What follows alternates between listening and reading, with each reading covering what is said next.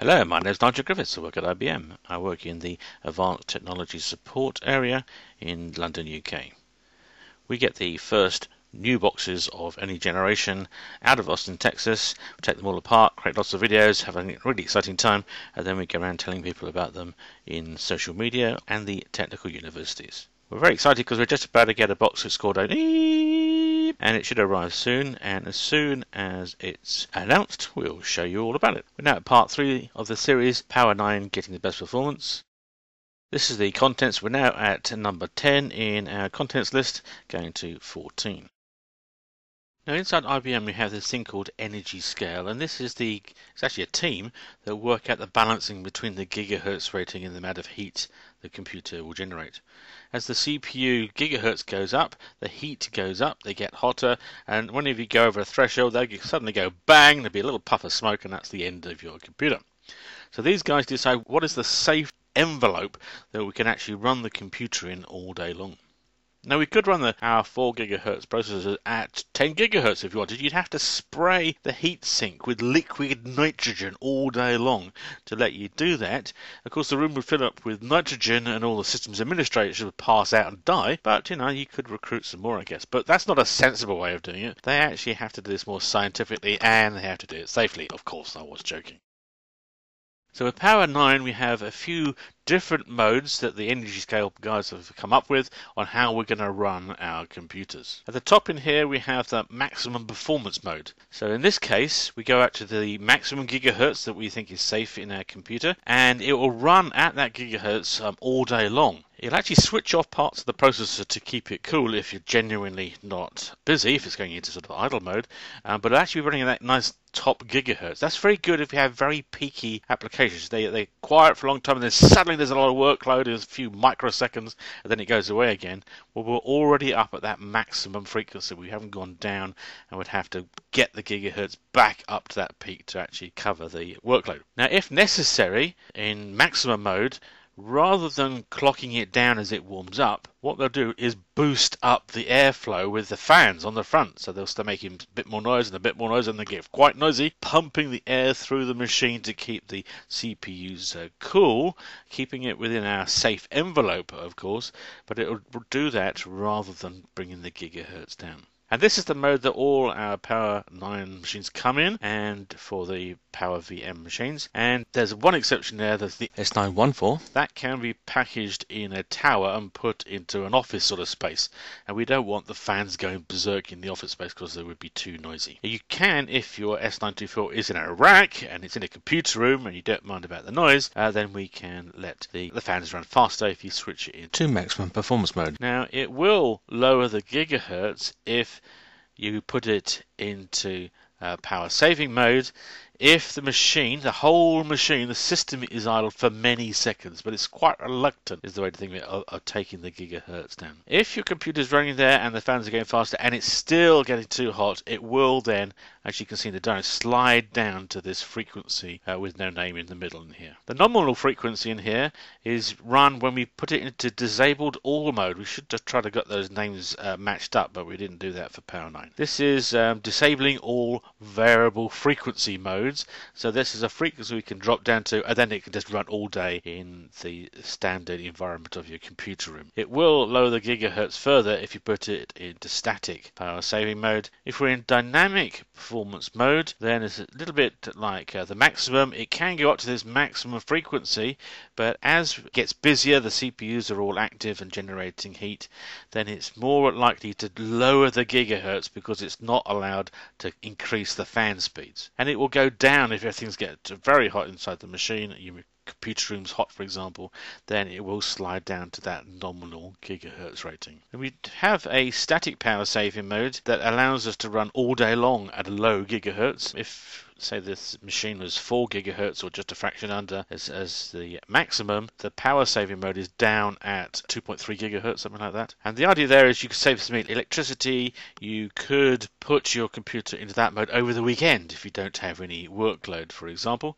then on Monday morning bring it back up to full speed. It turns out that we couldn't find any customers doing this, so well, it's good technology in there, but nobody seems to want to use it. So here's a diagram I've got of what's going on in here.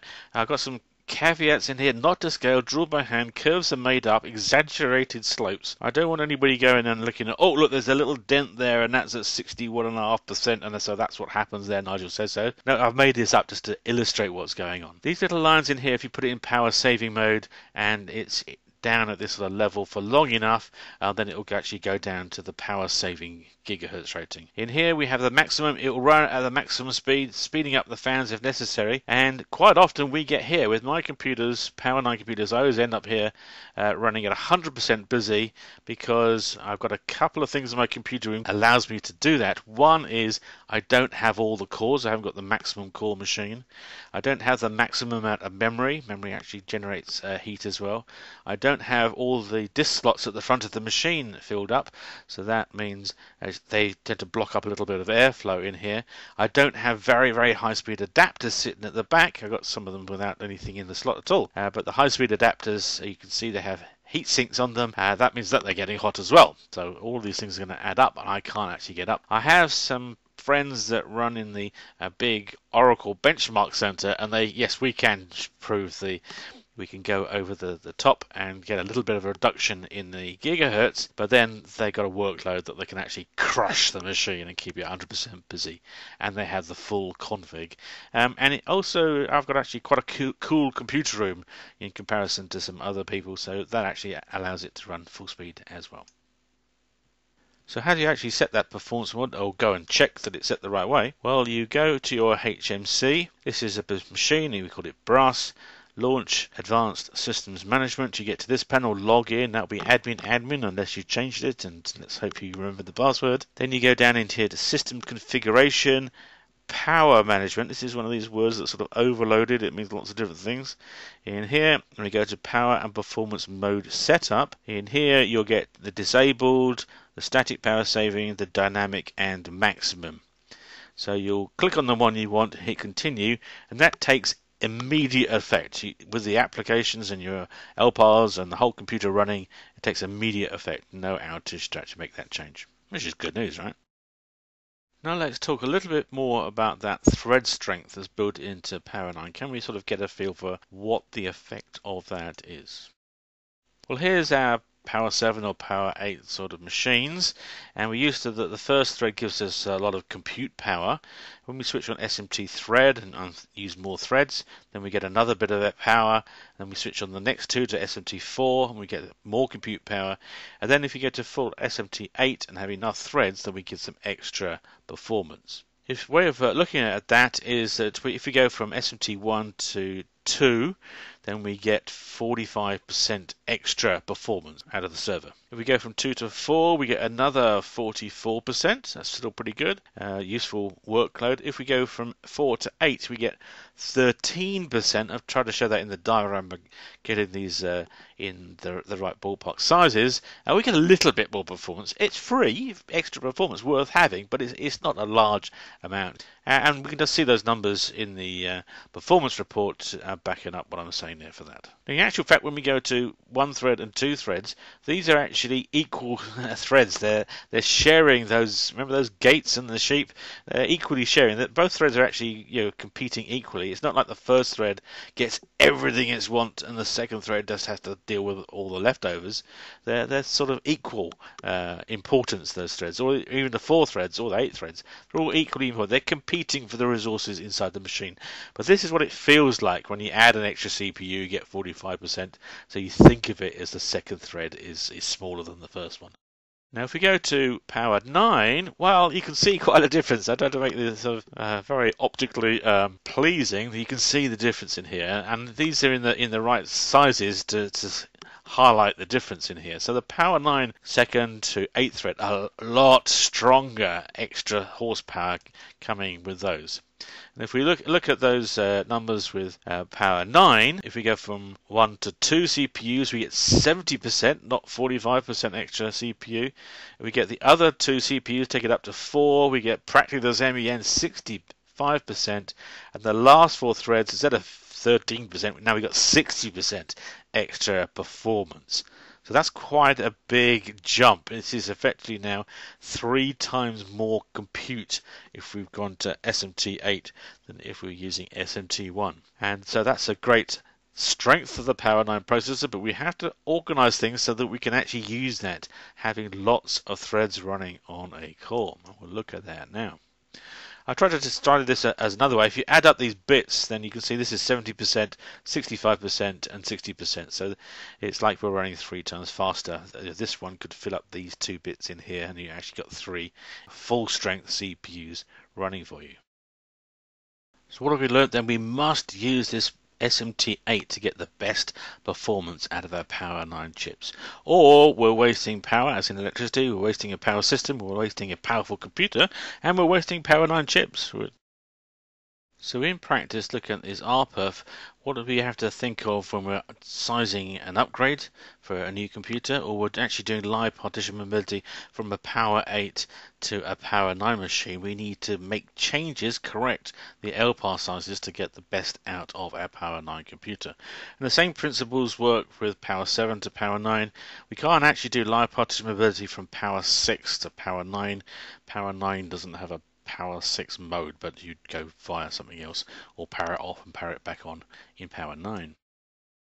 Well, do you remember this diagram in here? This is the actual 47%. We've seen this before. But let's say we've got an LPAR running on Power 8, and it's using SMT2 threads. If we use something like NJMON or NMON to actually see how it's operating on the CPUs. And so we're using, in effect, 285.6 RPERS on this machine. So when we jump that to Power 9 machine, where would we want to go? Well, down in here, just by sheer luck, we found practically the same number in here. So we're using 24 cores on a S824. If we go to a S924, then we could jump from here to here and take 4 cores out and get the same performance. So there's a performance saving. We can use those 4 cores to run another LPAR, or this LPAR would actually run that much faster. Or we could go from here, make sure that we're going to use SMT8 on our Power 9 server. Almost the same number, well, it's a little bit lower. This is actually going from 24 cores to 10 cores. That's a pretty gutsy move. If somebody does this, do let me know. If you want to say, well, that's going down slightly, if you go to 11 cores, then you're actually getting 281, which is nearly the same.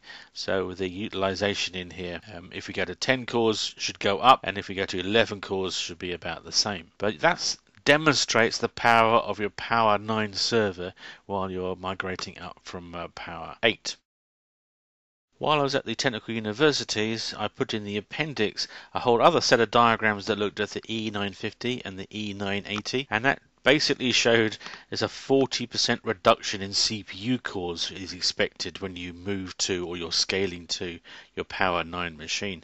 If you're using live partition mobility, if it was 4%, you think, well, we'll just leave it as it is. But if it's 40%, you really do need to take out those spare capacity and sweat the machine to get the benefit of your Power 9. I'm not quite sure what to do with it with a YouTube video. Maybe there'll be an extra video that just goes through all of those calculations. But you can print out the performance report and see these for yourself. You've seen the principles just on the scale-out machines alone. You'll also note in the performance report that they have, instead of in the Power 8 we had a gigahertz rating that it was going to run at, we now have this range up in here, which confuses me until we learnt about the max performance mode and the dynamic performance mode. But I want to explain what those ranges are and how do you get to the top or the bottom of those ranges.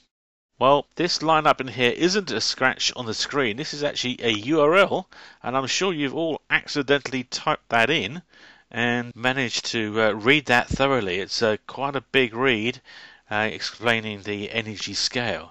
But at the top in here, it has these ranges that we've seen, and in red, this is the default mode for most of these machines, apart from the S914.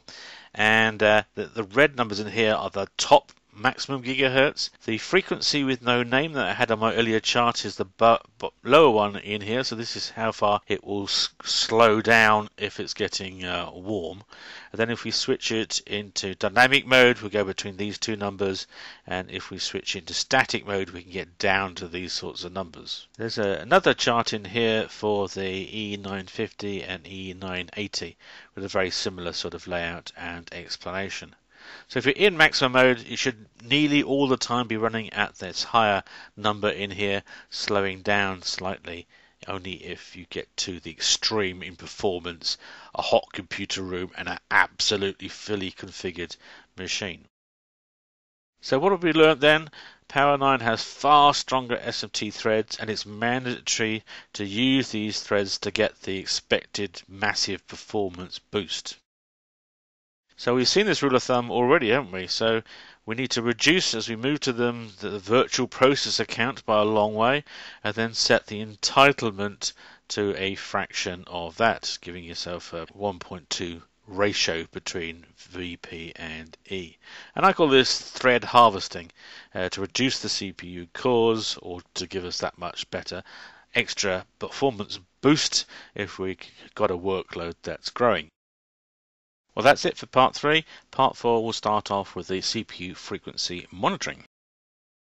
If you enjoyed this part 3, then please give us a thumbs up. It gives us good ammo to carry on doing them. And don't forget to subscribe, when you'll be told when the next part comes out, or my next movie.